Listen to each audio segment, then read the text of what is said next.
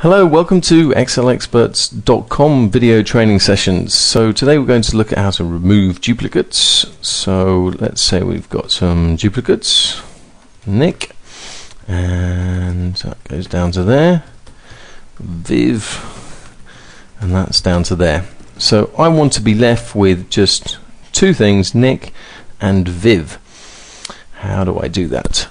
Now there's a couple of ways of doing this, but my absolute all-time favorite way, and although some people think it's quite clumsy, it's still my favorite way. It's this. So in the cell next to the column that you want to remove the duplicates from, you type equals that,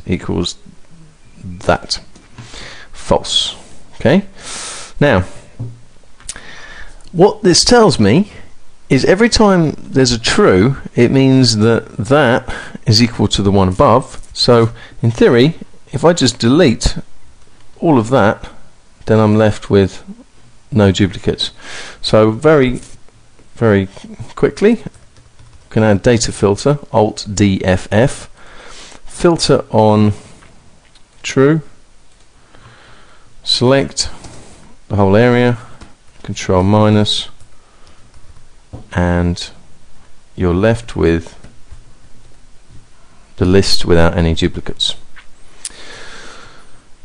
So remove duplicates from a sorted list. If the list isn't sorted, just sort it first, and there you go. You've been watching excelexperts.com.